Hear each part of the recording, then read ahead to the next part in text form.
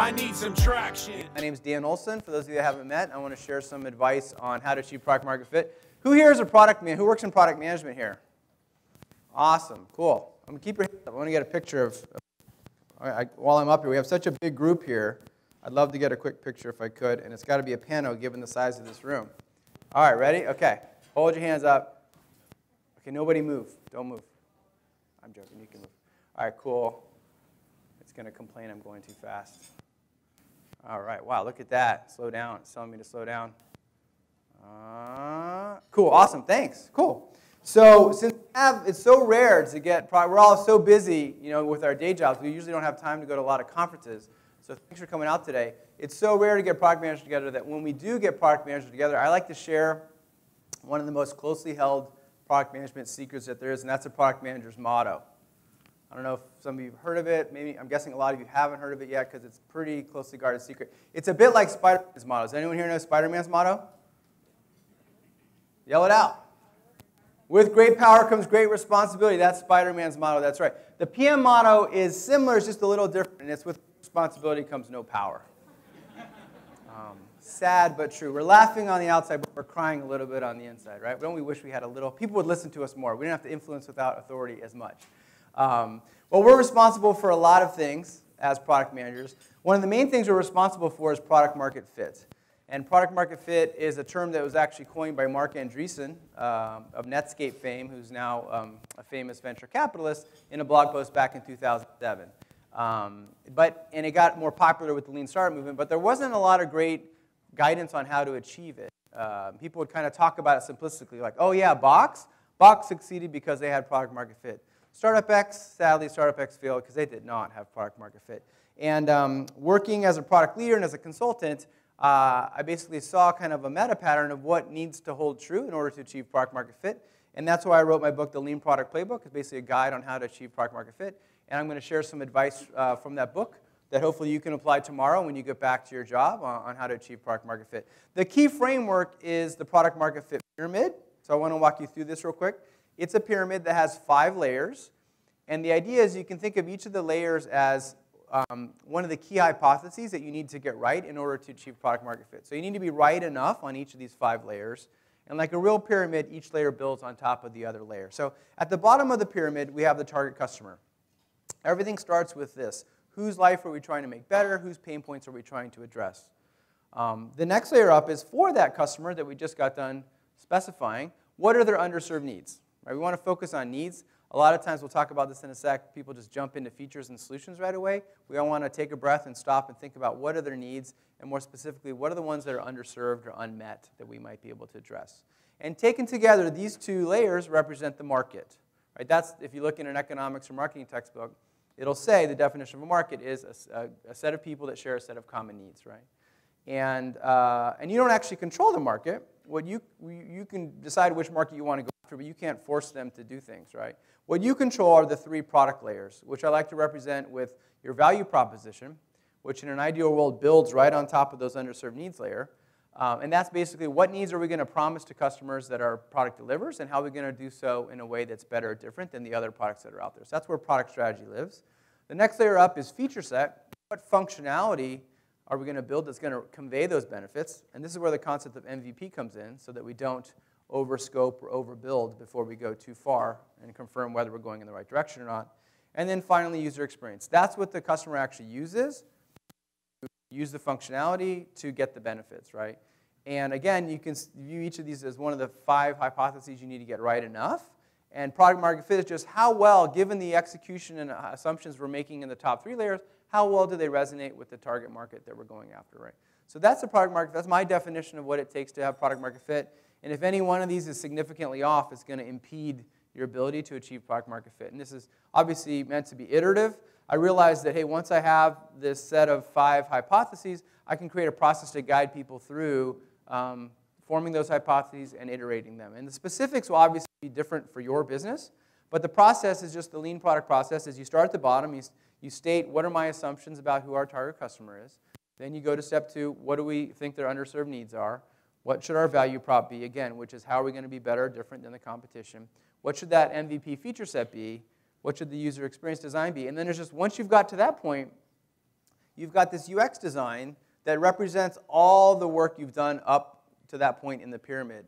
And I'm a big fan of testing with prototypes before you actually code anything. I'm going to close out with a case study of doing that.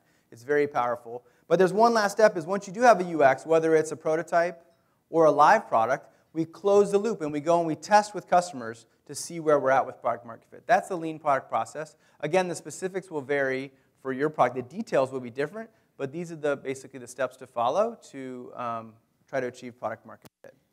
I'm going to jump in. I only have 35 minutes today, so I'm going to skip target customer. It's obviously very important.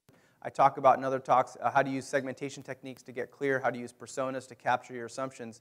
But I'm going to jump in on step 2, assuming we have a tentative hypothesis of our target customer, and talk about their underserved needs. Right? And an important concept here is the idea of problem space versus solution space. Who's heard of problem space here before? Some folks? Great. Okay. Yeah, more and more folks are talking about it, which is great. Let me explain it. Problem space is a customer problem, need, or benefit that the product should address. That's what the problem space is. I'm sure a lot of you are familiar with the Agile user story template, right? As a blank, I want a blank so I can blank. Most people know that, probably? Yeah. That so I can is basically the essence of the problem statement, right? The problem space. Like, what is it? How's it going to create value for that user? In contrast, solution space is a specific implementation or design to address that need.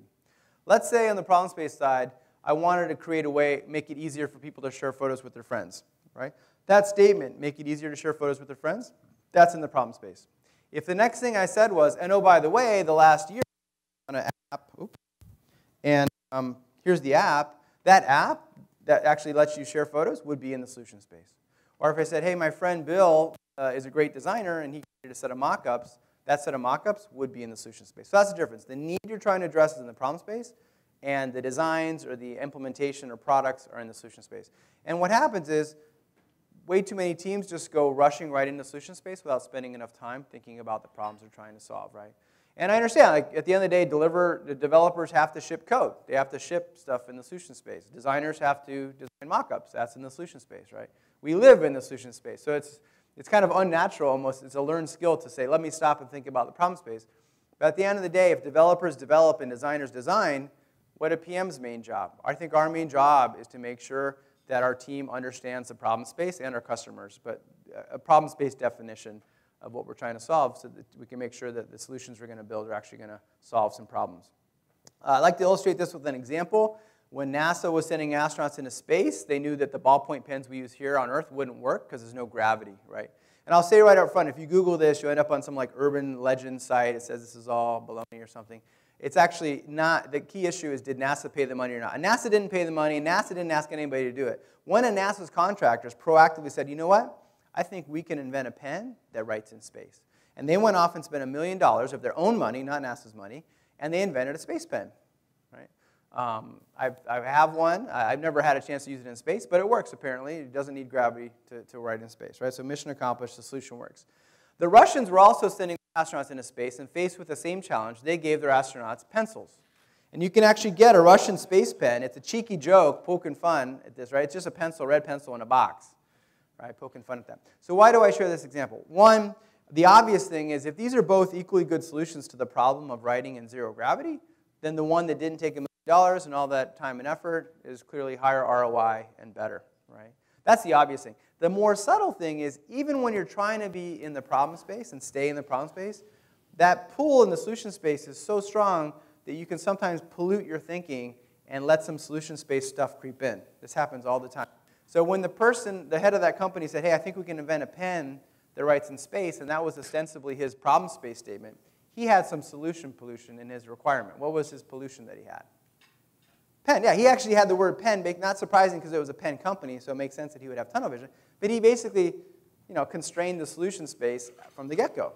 It would have been better if he'd just been vague and said a way to write in space. That would have been better. And in general, how does this happen on our feature teams? You may have a Jira ticket that says add a drop-down, add an API call, add this wizard, add this menu. Those are all solution space articulations, right? And it's very helpful if you know what the problem is instead of just jumping right to the solution and putting it in there, because maybe we can come up with a better solution. And the bottom line is we want to peel the onion, because usually the first idea we come up with, whether it's for a customer or for problems, is at the outer layer of an onion. And the trick to product market fit is peeling the onion, getting savvier and savvier about exactly who your customers are, what their needs are, and what the highest priority needs are, which you're going to learn iteratively as you go through customer discovery and validation. All right, so we want to get clear on customer benefits. Once we do, the next thing that we want to do is find our value proposition. So once we've brainstormed all the benefits that we can do, it's actually fun. You brainstorm and explore the problem space and create a problem space definition. The next thing we want to do is get clear on how is our product going to be better or different than the other products that are out there, right? And that's your value proposition step. The underserved part I'm skipping in the interest of time. I do have an importance versus satisfaction framework that you can use to kind of get a handle on, hey, is this a well-served need versus an underserved need? We probably want to go for the ones that are more underserved as opposed to the ones that people are happy with. But back on value prop again, it basically answers two questions. Out of all the things we brainstorm, what are we actually going to tell customers our product does for them? What needs is it going to address? And how will it be better than the competition that's out there? And the framework that I like to use for this to bring this to life and help think about this is the Kano model. Who's heard of the Kano model here? All right, we got a lot more people. By the way, those of you sitting in the back, we have a lot of seats over there if you want. Feel free to go around. Let me walk through the Kano model real quick, and I'll show you how we can apply it to get really clear on our value proposition. So on the horizontal axis, it talks about how fully does the product meet the given need, whatever need we're talking about, save time, save money, whatever need we're talking about. From not at all, you can think of that like 0% met, all the way to fully met, 100% met, right? And then on the vertical axis, it shows as a result of how much the product meets that need, how much user satisfaction or dissatisfaction results. And if this all seems a little complicated, the cool thing about the Kano model is it breaks everything down, all the benefits and features into one of three categories. I'm going to walk you through and explain. The first and most obvious one is kind of a performance benefit or feature. And the way to think about this is the more the product meets this need, the more customer satisfaction is created. The less the product meets the need, the less customer satisfaction is created, right? So more is better, less is worse. This is pretty straightforward. If we were in the microprocessor business and our chip was 15% faster than everybody else's, we'd be outperforming everybody by 15%. That's an example. Performance benefits, you can usually someone track must with be a given number and quantify how you're doing better, right? Let's say I was shopping for a car. It's okay. A new car. I went into the showroom, and there were two cars, and I liked the way the two cars looked, pretty much about the same. I looked at the spec sheet on the window. They're pretty comparable. But then all of a sudden I realized, hey, one of these cars has twice the fuel economy. You know, it gets twice in the States miles per gallon, right? Than the other car. All other things being equal, I'd pick that car because for most people, fuel efficiency is a performance benefit or feature. So that's performance. More is better, less is worse. The second category is a little different. It's must-haves. Now, a must-have, if the product fully meets the must-have, it doesn't actually make any customers happy. They're expecting those must-haves to be met. But if they're not met, right, then it makes them unhappy. That's the definition of a must-have. I know sometimes some key stakeholders may say, we must have this feature. This is kind of the customer definition of a must-have feature. If you don't have it, they're annoyed. If you have it, they're like, okay, no big deal. I expected it there. You're not actually making me happy. Sticking with cars, say I was shopping for a new car, and I went to the showroom, and I saw a car that I really liked the way it looked. And I looked at the spec sheet, and I liked the specs. But then I peeked inside the car, and I realized, hey, this car doesn't have any seatbelts. I wouldn't buy it because I'd be afraid of getting hurt or dying, right? But if car A has 5 seatbelts and car B has 100 seatbelts, I don't say car B is 20 times better than car A. Once you have 1 seatbelt per person, you're pretty much good to go. The last one is delighters. So not having a delighter or wow feature doesn't cause any problem because people aren't expecting it to be there. But by having a wow feature, it can create a lot of positive value. So sticking with cars, not today, but if we roll back the clock to when the first cars came out with GPS navigation, it was a delighter. Right before that, people were getting lost or printing out, Google Maps or MapQuest or asking for directions. And then all of a sudden, the first few cars have GPS. You just put in the address of where you're going, fundamentally changed how you got from point A to point B. But as we know over time, more and more cars got GPS navigation. TomTom and Garmin came out with their add-on units, basically.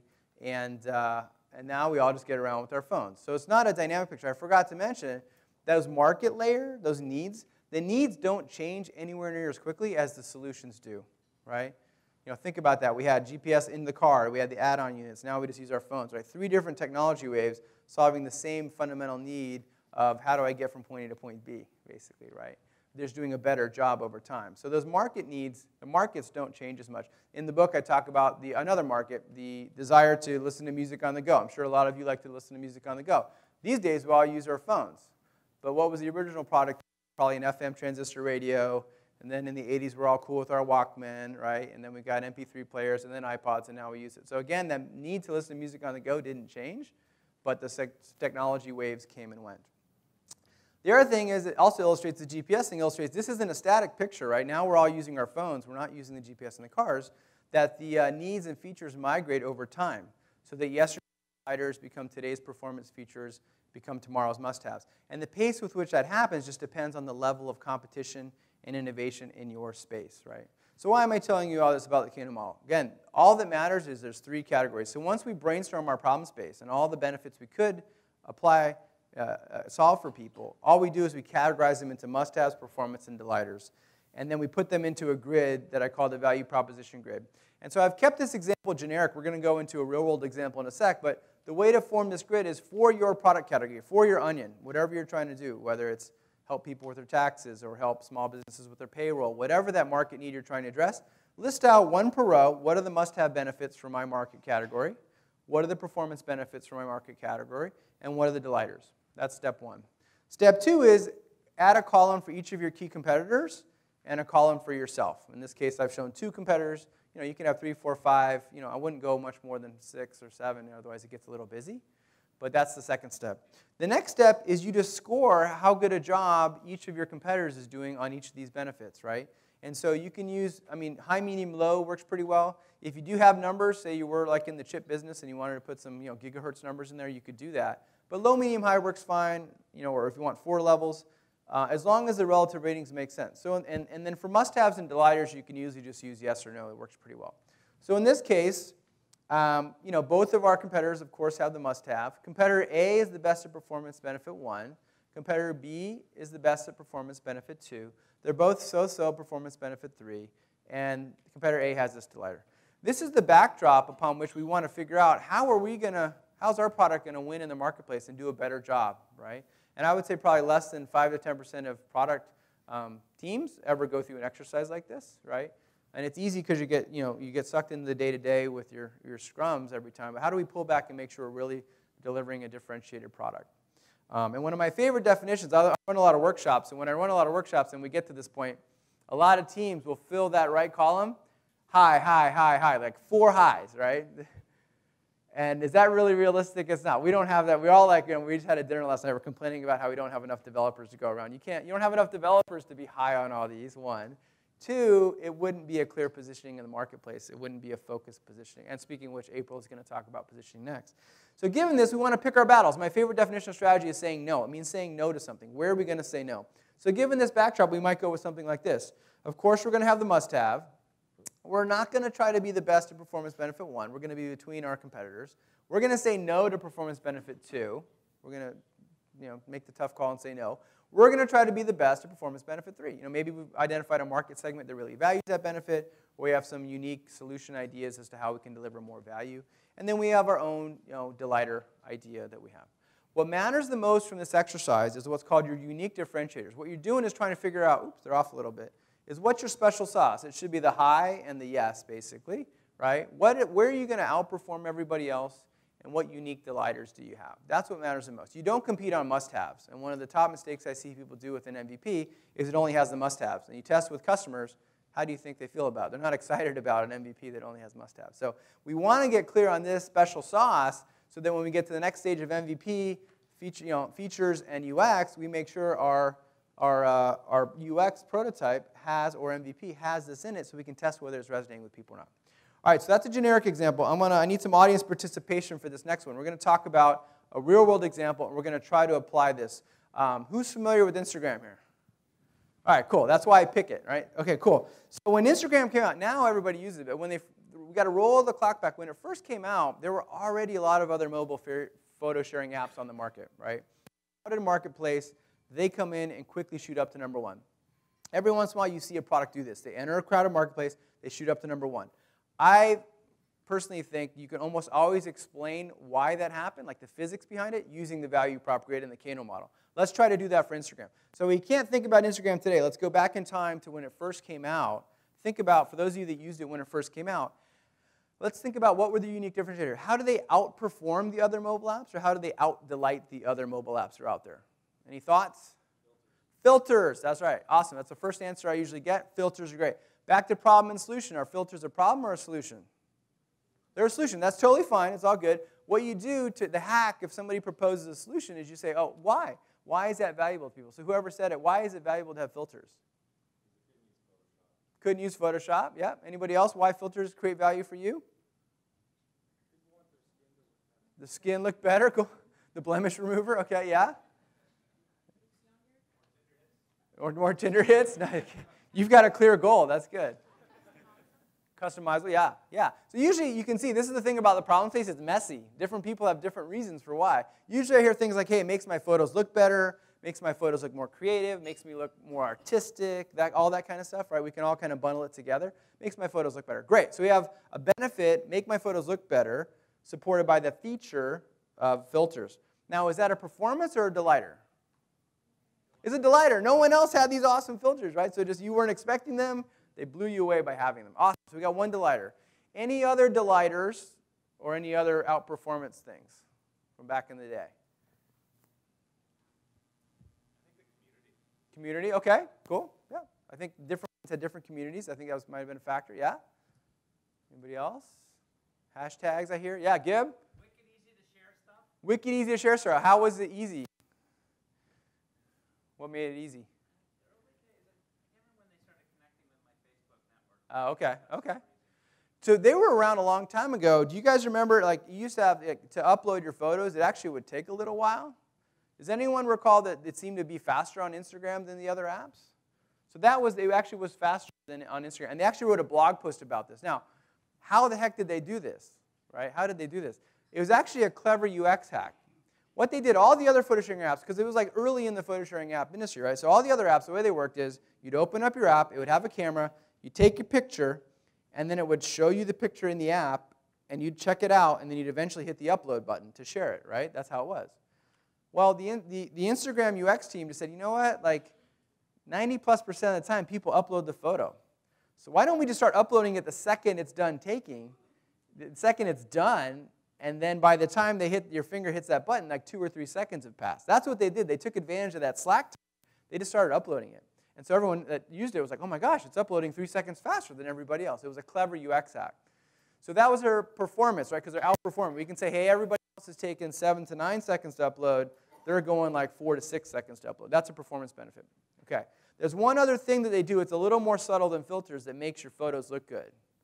Does anybody have ideas on what they do to make what they did to make your photos look good? Yeah. Square aspect ratio, right? I don't know if you remember, first time I remember using Instagram, I'm like, hey, why are you cropping my photo, right? Because when you take a photo, the rectangle can be a tall portrait one, or it can be a horizontal landscape one. And the photo itself, there's no problem. It'll look great. The problem is when you try to bring those two different shapes together into a single fixed width feed, guess what? The landscape have to get shrunk down in order to fit in the feed. They didn't want to have this janky feed with different sizes. They wanted everything to look beautiful. That's why they did the square aspect ratio. So exactly, right? So that's another one that supports making your photos look good. Cool. So let's go fill out the grid, okay? So here's the grid, right? Other photo sharing apps. We can just lump them all together. Instagram, must-haves, performance, and delighters. Let's fill in based on what we just said. We didn't even talk about the must-haves, but obviously if you're a photo sharing app, you need to let people share their photos, and everybody has that. The performance benefit was post my photos quickly. Everyone else is low. They're high because of that clever UX hack that they had. And then the delighter was make my photos look good, supported by filters and the square aspect ratio. All right? That's basically. So this is how I explain, and there's a unique differentiator. That's how I explain why Instagram is able to enter a crowded market and become number one, because they had a very, very clear, strong value proposition. And you'll notice they have a combination of an outperform and a delighter. And you don't have to have both. At a minimum, you need to have an outperform. But time and again, when you see someone come into a category and dominate it, it's because they have this powerful 1-2 punch of a clear outperform, uploading photos more quickly, and then this awesome delighter that nobody expected. And that's how they basically do that. Yeah. And if once you start seeing things through this lens, you can go back and reverse engineer. I've done that for Uber and others too. All right, the next step, once we get clear on what our special sauce is going to be in our value prop, we want to get clear on our MVP feature set. I don't have time to get into the details here, but basically, this is where the whole time now, steps 1 through 3, we've been in the problem space, right? We haven't talked about features. Now is where we bridge to features. And for each of those benefits, like, hey, make my photos look pretty, make my photos look good, then you do a brainstorming and say, what are all the different feature ideas that we have? And you would come up with aspect ratio, and you come up with filters and other stuff that you would do, right? And that's where you actually brainstorm and you bridge from problem space to solution space. And then you can have the tough debate. This is one of the toughest things in product management, is to make that call on what should be in your MVP. And the temptation is to pull everything in, right? The way it goes is someone in the company goes, are you crazy? We're not going to have feature X in the MVP? I don't know.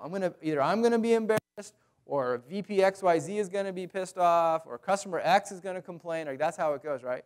And you got to resist that temptation. Otherwise, it's a slippery slope. And next thing you know, you're pulling all these features in. Your MVP is getting bloated, right? So it's a tough thing. I have some advice in my other talks in the book about that. The next step is, once we have the tough debates on what's in the MVP feature set, and again, we want to make sure our special sauce is in there. Whatever those unique differentiators are, we want to make sure our MVP has it. The next step is to create a prototype. This is where UX design comes in. Up until now, we've been basically covering words, talking, it's all been words in problem space and solution space. And now we need to create a prototype.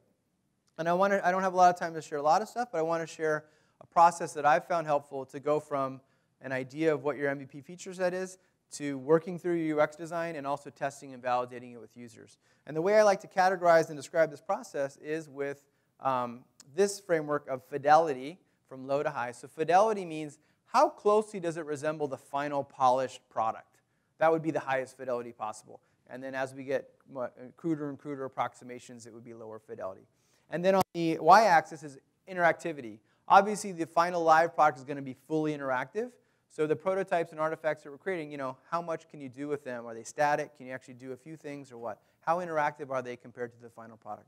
In the bottom left corner, lowest interactivity, lowest fidelity, we have the awesome hand sketch, right? Whether it's on a whiteboard or on paper, this is a great first step for teams to jump in and say, okay, we threw around a lot of words.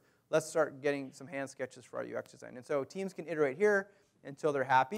And then the next step that I like to do is, and you'll see it says clickable there or tappable, right? And now it's higher fidelity, higher interactivity because we're actually using a digital tool like Balsamiq. Does anyone here use Balsamiq? Yeah, I'm a huge fan of Balsamiq. If you're, a lot of times in other talks I talk about the UX design gap that a lot of people have. Some people are fortunate to have fully staffed, highly skilled designers at their beck and call 24/7 as much as they need. I'm sure a lot of us in this room don't, and maybe at certain points in time they're understaffed or whatever. I'm a big fan of people learning how to wireframe, and Balsamiq makes it super easy. So if you've been curious about learning how to wireframe, I recommend checking out Balsamiq. The cool thing about Balsamiq and the other tools that are out there, frankly, all of them, is that when you create a widget, like say I'm going to add a menu, it's got built in, okay, when the user taps or clicks on that, where do you want it to go? And you can say, okay, when they tap on this button, it's going to go to this other wireframe, and when they do this, it's going to go here. And you can string together a series of 10 to 15 pages or screens and create a pretty cool experience automatically. It's really easy. In the old days, these would be static, but these days it's easy to make them. And so this is a great place to get initial tests. The other thing is it's lower fidelity. These are usually grayscale, right? Because people are so wired to focus on the visuals. The number of times I've taken a prototype that the teams work really hard on to some exec, and we've had all these tough discussions about value prop and MVP feature set and layout, information architecture. And we show them the result of all of our work, and they say, what's this color green that you use? I don't like this green. That's the first thing they interact with. So to avoid that, to kind of put horse blinders on, wireframes tend to be grayscale. You don't worry about the font yet. You don't worry about the images. So people have to engage on what's on the page, what's the layout, what's the visual hierarchy, things like that. Anyway, you can actually test with this, though, too. Back to the MVP debate. If there's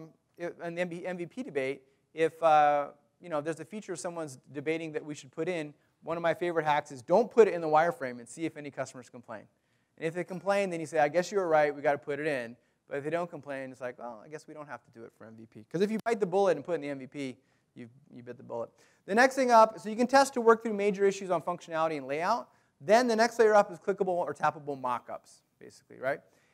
And here, your designer, this is higher fidelity. Now we will have fonts and colors and images, right? Your designer will export, will use will Sketch, Sketch, Illustrator, Photoshop, and they'll export some images. The cool thing is InVision and other tools let you basically take those images, upload them, and create little hotspots. You say, okay, if they click here or tap here, it's going to go to this other thing, right? So again, you can string together this high fidelity, happy path of what people can check out. So this is where I spend most of my time validating and testing and working through the kinks and working through issues and rinsing and repeating. Once you get to this point and people don't have any real complaints and you start to hear people say, oh, this is actually pretty cool, I could see using it, then you can very confidently proceed with going to the highest fidelity, highest interactivity live product, right? So this is what I mean by validating with prototypes before you go to live product. And I'm going to close out with an example of that. And then I recommend testing your live product because the mockups don't have browser compatibility issues or server performance issues or anything like that. So again, that's a way to work through your design and test it iteratively. The last step in the process, once we have our shiny mockups, is to test our MVP with customers. Just to tie it back, at this point, we've worked our way all the way up to step 5. We've got this balsamic or this InVision UX or a live product. It's time to close the loop. And it's important to make sure that we're talking to the people that we started out targeting in the first place. One mistake I see people make is they just go talk to anybody now, and you get kind of scattered feedback. So again, in my other talks, I have advice on how to conduct the interviews and things like that. So just to close out, I want to share a case study of this process applied end-to-end. It was for a project called marketingreport.com. The team was very small. It was a startup that had an existing product, and the CEO had an idea for a new product, and he wanted me to come in and validate it and test it. And he was the one who said, hey, you know what, we have so few developers, we can't do any coding on this. Maybe you can talk to my eng manager for a couple meetings, but that's it. Like, you have to do as much as you can with prototypes. I said, that sounds great. First step in the process, target customer. This had to do with basically blocking junk mail. So like if you guys go home tonight or tomorrow in your mailbox, who gets junk mail here? Anybody? Yeah, they found you too, huh? Yeah. So direct mail is a euphemism for that. But basically say I go home and there's a coupon for cat litter addressed to me. Why did I get a coupon for cat litter? Well, because in some marketing database in the cloud, it says Dan Olsen has a cat. And the CEO had worked in the credit industry. So if you think about credit, today we're all very empowered. We can see our credit scores. We can see our credit report. If somebody says we didn't pay a bill but they're wrong, we can fight it and get it fixed, right? There's a lot of transparency and empowerment. But if you go back to 50 years ago, you would apply for a loan or credit card. You just put in your social security number. It would go off into some black box and come back and say approved or declined, and you wouldn't know why. So he had worked in credit and wanted to do the same kind of transformation of transparency and empowerment for junk mail or marketing mail. So I said, great, target market. You all raise your hands. Everybody that gets junk mail, that was the target market in the US. The second thing was, okay, let's talk about customer benefits. The main idea was learn why I received the junk mail I received. That was the main problem space idea. Like, why am I getting this cat litter coupon? And the top feature idea was a marketing report, which was like a credit report that had a marketing profile, which would have info about you, like, hey, Dan has a cat, Dan has 2 kids, Dan owns a home, things like that. And then a marketing score, which was going to be a credit score where higher is better. That was the main idea. And then one of the execs said, well, in addition to that, I want to test the idea of money-saving offers. What if I don't have a cat, but I have a dog? Can I raise my hand and say, please, food coupons? Can I do that? He had a theory that maybe some people wanted to compare how much they're spending on different things to other people. Social networking was hot at the time. Social networking just got thrown in there, right? Pure solutions-based idea with no real basis. And then the other exec didn't care about the blue stuff. What he cared about was the yellow stuff. He said, well, how about we also test the idea of just reducing junk mail overall, since we're saving, and then since we're saving all this paper, maybe we can make some environmental save trees claims. So I iterated with them to get this point. I said, okay, is everybody's ideas on the board? They said yes. Next step in the process, what's the MVP, right? And I looked at this, I said, this is too big for a single MVP. So what we did is we created 2 MVPs. We took the core green stuff plus the yellow and said that's one product MVP concept. We call it the shield because it's going to shield you. And then we took the core green plus the blue and called that the marketing saver because it's going to save you money. So we had 2 sets of feature sets. The green stuff was identical between the 2 prototypes, right? So then we went to the next step and created our prototype. This is an example. I would call this medium fidelity, right? It's just a bunch of words. We didn't really spend a lot of time designing it. And then once you clicked in, you get to this page. Basically, each of those feature blocks from that MVP was one of these blocks, and then you could click Learn More and go to a page to interact with that feature. So we had this about 10-screen InVision prototype. I ran it through user testing. There were a lot of questions and concerns. What was the result? So here's that same diagram now, color-coded. Green doesn't mean slam dunk ship it. Green means, well, there are a lot of questions and concerns, but we feel like we have a handle on it. And if we just address these questions and concerns, there's a chance to create value there, we feel. Yellow meant low appeal. Red meant they hated it, didn't understand it, right? So the first thing is, did we get any green? Yes, we got green. The second thing is, remember the core idea was this stuff? Did we get any green in the core idea? No. Thank goodness we tested something else. And this happens all the time, right? These kind of pivots, when you get out there and the market pulls you in a different direction, happen all the time. I'm sure you're familiar with Flickr, right? Flickr, the photo sharing site. It didn't start out as a photo sharing site. It started out as a game. The game wasn't taken off, but the photo sharing capability they built did, so they pivoted to that. And I'm sure a lot of you use Slack. You may not know this. Slack also started out as a game. The game wasn't doing well, but this cool communication tool was taken off. The other thing you may not know is that was the same entrepreneur, Stewart. So they say he's the world's worst game designer, but richest game designer in the world. So pivoting happens all the time, right? And there were a lot of questions and concerns. So luckily we found an island of green here and an island of green here, and we had to decide, we're going to pivot that way, we're going to pivot that way. We decided to pivot to these two green boxes because it was more consistent with the brand and there was a better value prop there. The cool thing is we didn't do any coding, so we had no problem throwing away our prototype and starting from scratch. And we made sure the new prototype, I had 6 pages of notes, addressed every little question or concern that we heard. So gone was marketingreport.com. We pivoted to junk mail freeze, right? And I learned a lot of things. We learned not all mail is the same. There's some mail that really bothers people. It's like the financial mail, like cash advance checks and things like that. Other things. I said, hey, tell me what you do when you get your mail. They're like, well, Dan, I grab it and I go to my shredder and I go shred, shred, shred. Does anyone here shred their mail like every time? I don't do that. I didn't know about that. I'm like, well, how much time do you spend shredding mail? They're like 5 minutes a day. So we had a whole save time benefit that wasn't even in our grid before, right? We were missing a save time benefit. So we added spend less time. There's a lot of other things we learned, little silly things. We had said save trees. Multiple people said, well, how many trees are you going to save? So we put in 43 trees. Second time around, they're like, yeah, okay, sounds good. That question went away. And both times, I didn't say this, we asked people, hey, would you pay $10 a month for this or not? Right? It's always iffy to ask people if they would pay, if they don't actually bust out their wallet and pay you. The first time, though, no one had any interest. It just wasn't there. The second time, what people said is, well, I need a 30-day free trial, but if your product does what it says, I would gladly pay you $10 a month. So that was like a night and day difference. And then the other thing is, at the end of the second set of tests, almost every single person, here's your check, time with us, you're free to go back to your life. Almost every single person was like, so is this product live now? Can I go use this? We're like, no, we're still working on it. They're like, oh, can you email me when it's ready? So nobody had done that the first time. So we were pretty psyched with that iteration result that we have. And again, it only took 4 weeks. We just applied the process, which is, again, start out with getting clear on your target customer, figure out what their underserved needs are in the problem space, use the Kano model to figure out your value prop, specify your feature set to make sure we don't overbuild, create your prototype, and test it with customers. For those the Bay Area or visiting the Bay Area, I run a monthly speaker series. I actually have the co-founder of Tesla, Mark Tarpenning, coming on the 20th. So if anyone's around, you're welcome to come by. You can just go to meetup.com/lean-product. And the last thing is thanks a lot. And if you have a second to share, if you just hold up your phone with your camera on this QR code, it'll go to a super, super short mobile survey where you can get feedback.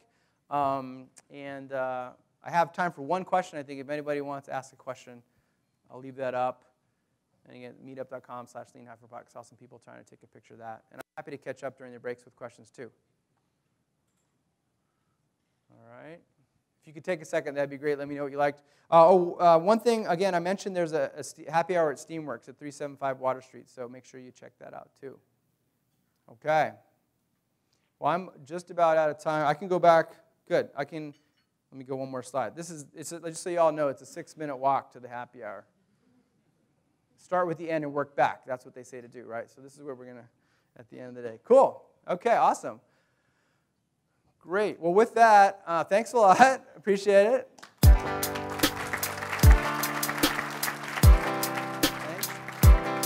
I need some traction. You need some traction. Let's get some traction.